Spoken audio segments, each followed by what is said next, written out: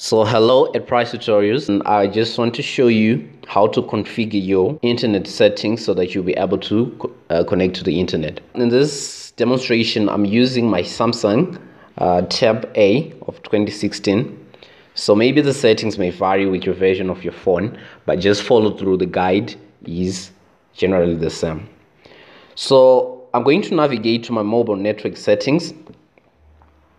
So here I'm going to click access point names, and then I want to add an access point. Now this access point is going to make it a point that my phone is going to connect to the internet. So I'm going to type name. I type EWZ, that's Econet Wireless Zimbabwe, and then APN.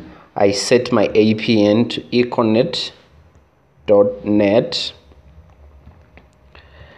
And then I'm going to scroll down and then locate APN type.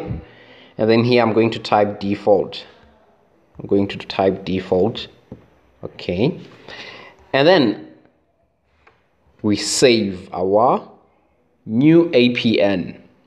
So I'm going to select the APN. Right, after selecting the APN, you see now I'm connected to the internet. You'll notice that I have an E there. Now the network that I'm connected to is 2G, which is a very poor network. It's very slow. So you want to choose a better network. So we have three modes.